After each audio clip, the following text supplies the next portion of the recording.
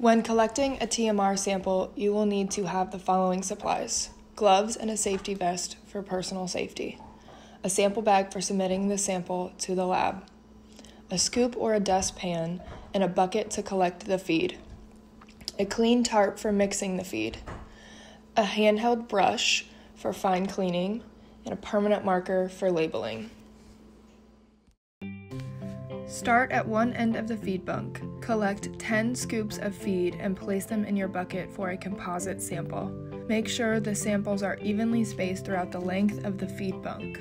Prior to mixing the composite sample, ensure that you are in an area with minimal to no disruptive conditions such as high winds or rain.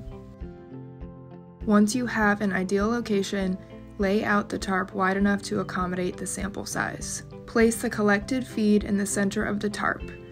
Using your hands, continuously roll the feed from the bottom to the top until the mixing appears consistent throughout the sample. Carefully separate the mixed sample into halves, then quartered piles.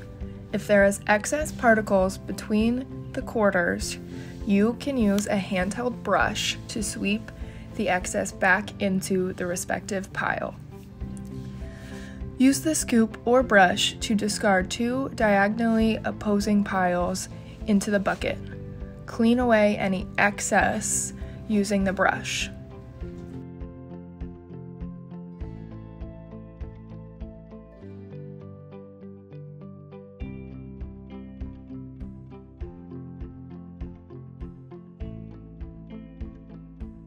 Compile the two remaining quarters and thoroughly mix the feed in the same manner as the initial composite sample.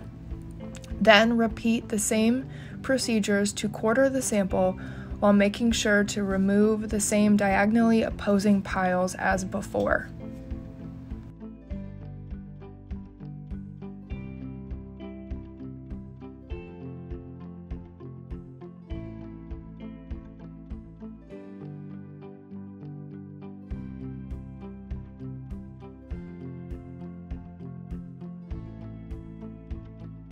Before bagging the sample, make sure the plastic bag is labeled with the farm name, date, and pen name.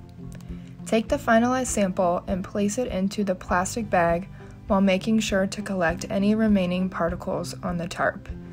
Use the handheld brush or dustpan if necessary. Finally, force out the excess air from the bag or vacuum seal it. Now your sample is ready to send to the lab. The discarded feed can be placed back into the feed bunk from which it was taken.